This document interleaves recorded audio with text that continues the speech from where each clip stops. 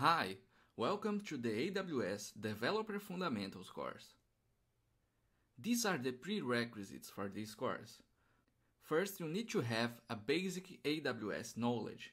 By basic, I mean that you need to be familiar with the core services that AWS provides, especially with IAM and EC2. And you also need to be familiar with the AWS command line interface in order to follow up with the examples that I will show. If you don't have this knowledge, I recommend that you step back and take a look at least the AWS Compute Fundamentals and the AWS Security Fundamentals.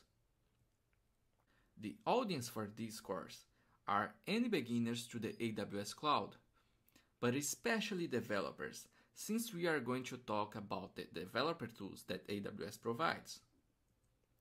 So in our scope, we will only talk about the developer tools, and this includes CodeCommit, CodeDeploy, and CodePipeline. Our only goal in this course is to describe the services in the developer tools category. I will show you how to work with these services together, especially CodeDeploy and CodePipeline.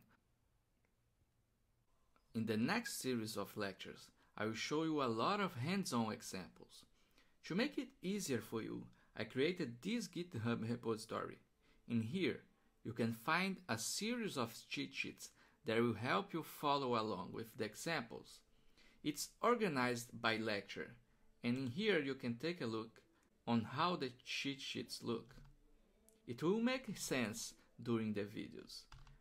Also in here, I've put the source code for the apps that we are going to use. In the Code Deploy lecture, we are going to deploy a sample app. In the CodePipeline lecture, we are going to deploy a Great Scott app. So it will be easier for you. You don't need to create things by yourself.